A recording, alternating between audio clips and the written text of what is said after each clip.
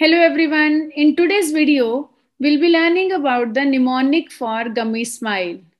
As we know, there are three types of smile lines. One is low smile line, when less than 25% of interproximal gingiva is visible and the marginal gingiva is almost invisible.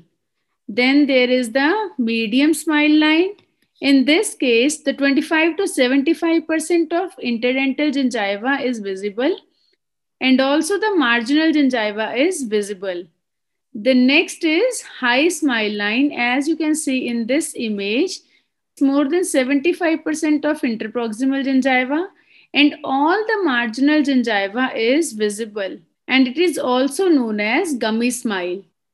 And if we look at the definition of gummy smile, for a smile to be gummy, more than 3 mm of gingiva should be visible above the cervical line of the tooth. To remember this number of 3 mm, just look at the shape of cervical gingiva which resembles the 3.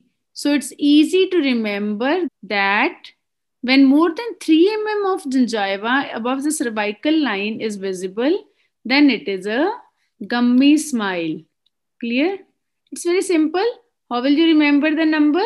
Just remember the shape of cervical gingiva which resembles the number 3. So when more than 3 mm of gingiva is visible above the cervical margin, it is the gummy smile. I hope from now onwards you won't forget what is the value for gingival display when it is gummy smile.